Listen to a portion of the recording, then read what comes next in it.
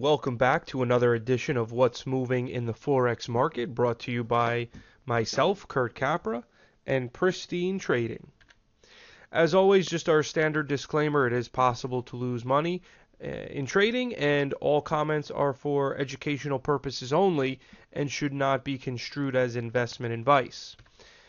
In addition to that, guys, we have a great lineup of free webinars this week, as well as every week, so I encourage you to check out www.pristine.com. But as you can see, we've got 3 webinars on tap this week alone. So again, any and all webinars that interest you, I highly encourage you to register for and attend. These are all done live. You can ask questions in that moment, get answers back that day in that webinar. So again, highly interactive, highly informational experience.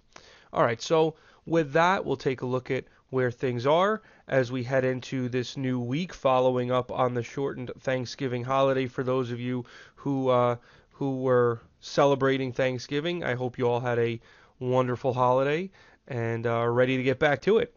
So, Euro US dollar in the upper left, daily remains in a downtrend. You can see that the volatility has contracted a bit, and you could certainly say that's in part due to the holiday shortened week that we had.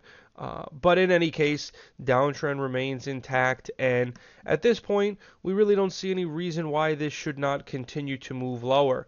As we look at the weekly chart, we do have this support area that we're coming into, these lows that were made earlier in the beginning of the year that we're probably going to come back on down to test. And then we'll see what happens. I mean, that's going to really be an inflection point, a really critical level that traders will be watching. So it'll be something very interesting to watch. A lot of people are expecting that the Euro US dollar continues to fall, and from my point of view, we have no reason to think it wouldn't. I mean, the trend is down, and as we know, the trend is your friend. So everything here is pointing to the expectation for lower price movement, and that's what I'll be looking to position myself for.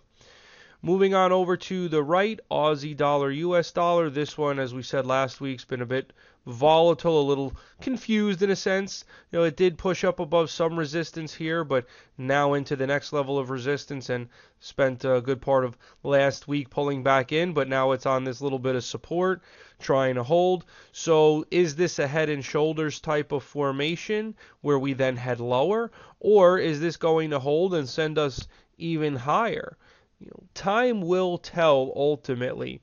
The weekly suggests we remain weak overall because it's in a downtrend, but we'll see.